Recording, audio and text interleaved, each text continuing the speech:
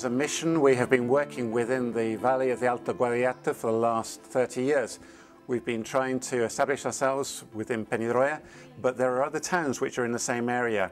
We have contacts in Azuaga, 40 kilometers away, but let me just tell you about one Romanian who has been working in Fuentebejuna. He's a labourer, contractor, and he began to come along to our church from some 17 kilometers away, and he really got to like what we were doing there. He decided that he would settle in this town, Fuentebejuna, and he brought his whole family back. They're an established Christian family, 3 young people within the family. They have joined in actively. And now, as a result of what the church is doing in Peñarroya, we are now able to get to the point where we have not just one cell group in Peñarroya, not even just 2, but we can now have another cell group in Fuentebejuna on the basis of that man offering his house. Lovely Christians, they are not missionaries, but they are doing the work on the basis of what ECM is doing within Peñarroya in order to open up a new area within the valley. That is what is transforming lives in Europe. God is working, God is building His church in Peja, Kosovo. We are encouraged, we are very blessed, we are privileged to work with God in that church. I can just tell you a story of an old man who was 60 when he became a Christian. And 4 years later, his wife came to us and said, he has changed. He's a better husband. He is a better husband at home, with the family. So God changes lives. I have so many other cases. Mothers come and say, what happened to my son? He's a changed person. That's what we want to do. We want to preach Jesus Christ so that he can change people's lives in Peja, Kosovo. Thank you. Harold and Cherk and I were walking Harold's dog in a neighborhood of Maastricht where there's about 80% unemployment. And the dog started playing with another dog and having great fun, barking and playing. And the owner was sitting outside enjoying the sun. And he wondered why 3 people were in the area walking around, and he invited us for coffee and we got chatting. It turned out that he was a silversmith and he was too ill to work.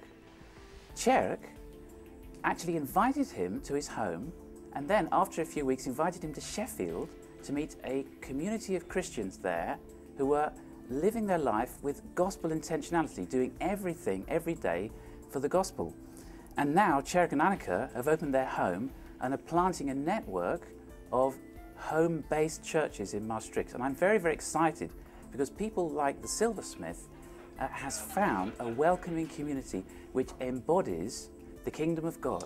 It is my honor and privilege for me as a pastor and a missionary with ECMI to preach the mighty gospel of our Lord Jesus Christ on a national TV station on Sunday mornings from 8 in the morning to 9. And the wonderful news that I received and I learned from Florine is that around 3 million people are listening and are viewing this program on Sunday mornings. So can you imagine how powerful Christian media is? And the beautiful thing is that thousands of these people, as far as I understand, they are giving their lives to our Lord.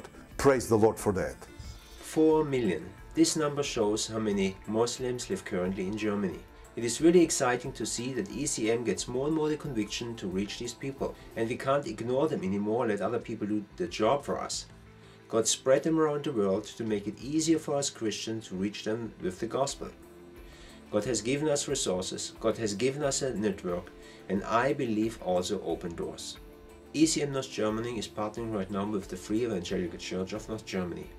As we met with the leader, he told us that right now there is no church plant happening among these people in Hamburg. And he told us that if we would like to work there, we would get all the necessary support from them. What an invitation, what an open door. And we have also other places in mind, Freiburg, Frankfurt or Berlin. Therefore we are sharing this idea and this vision among the Christians around the world if people are willing and devoted to move and live among these unreached people. It needs a long-term commitment. As soon as we find interested people, we will move forward in sitting together and forming a strategy and setting up a platform for seeing God's glory revealing among these people. Brenda kishës sonë kemi një shërbes shumë të rëndësishme me njerëz me aftësi të kufizuar. In our church we have a very good service with people with learning disabilities. Edhe kjo ka qenë një vizion shumë i gjatë për kishën tonë për të thirrur këta njerëz në kishë. We had this vision long time ago to invite them to church. Ne i thresim çdo javë ata në qendër edhe i përgatisim një kamp ditor.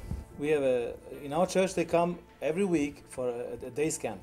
Edhe njëkohësisht që ne merrem me fëmijët duke i zhvilluar ata, por paralel merrem edhe me prindit e tyre.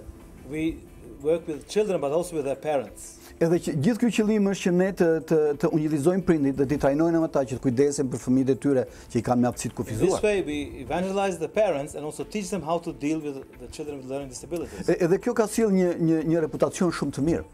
This gave us a good reputation in the town. Sepse qeveria ose institucionet e ndryshme kanë shumë pak mangësi ose shumë pak mundësi për të punuar me këta. Because our government cannot work much with these people. Edhe për këtë ne thresim njerëz të specializuar, sidomos nga ECM Irland.